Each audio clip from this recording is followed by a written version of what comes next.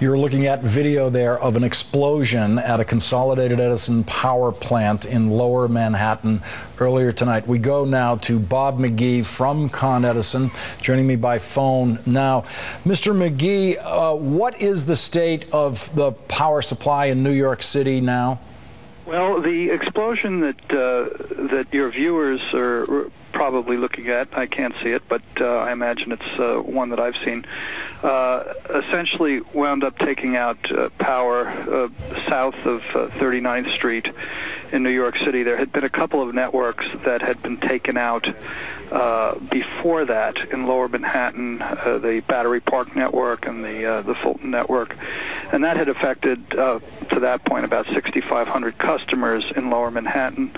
At the time that this incident occurred, we had about 225,000 people out system-wide.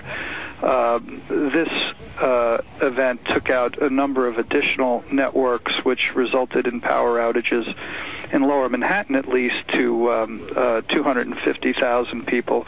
We've gotten some of those folks back. They're at about 225,000 out right now in Manhattan, but elsewhere around the system, there's substantial outages in Westchester. We've got almost 150,000 people out in Westchester, and a total of 605,000 people out in the 5 boroughs of New York City and Westchester.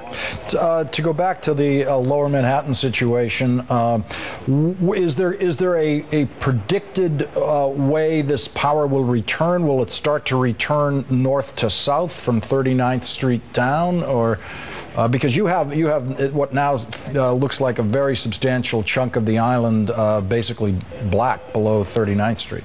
Well, it's with the exception of a tip of the southwest part of Manhattan at the Battery. That's correct, but by and large, we'll probably see that power return more quickly than we'll see power return in other areas where there's significant tree damage and wires down, because there can be network engineers that can reconfigure our system to address some of the outages. Obviously, there'll be longer time restorations for any networks where we have equipment that's underwater.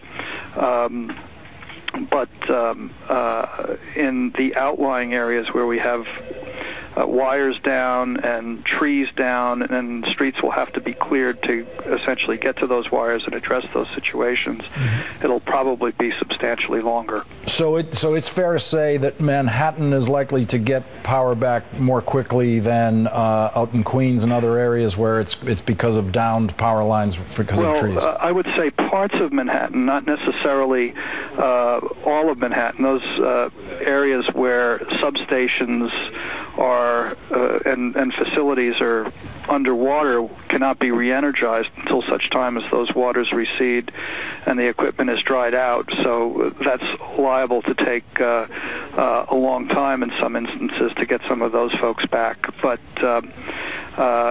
there is great redundancy in the Manhattan network, obviously, because of the heavy concentration of businesses, and so there are some additional things that our network engineers are able to do, as opposed to some other areas where there's single overhead networks out in outlying residential areas.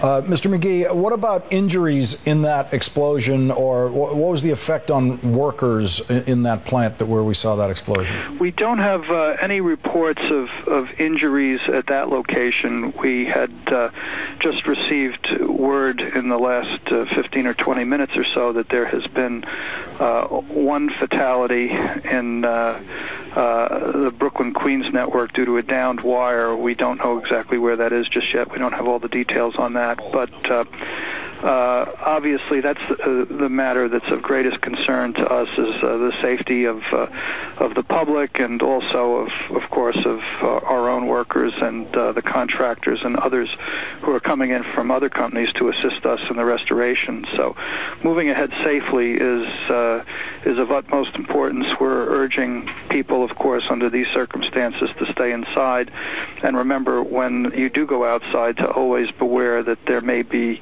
damage downed wires amid debris and leaves that you don't see or in water that you don't see, and obviously the consequences of that can be deadly. So proceeding with caution at this point until the storm passes is what's of utmost importance here.